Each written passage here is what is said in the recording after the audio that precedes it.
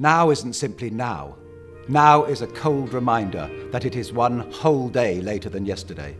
Think of two people living together day after day, jostling, bumping into each other, by mistake or on purpose, awkwardly, in rage, in love. She doesn't know what happened to Jim. None of them do. If I'd been the one the truck hit, Jim would be right here this very evening.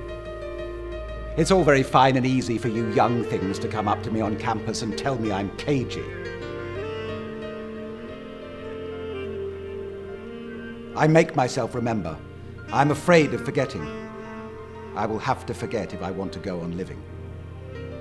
I cling only to now. It is now that I must find another Jim. Now that I must love.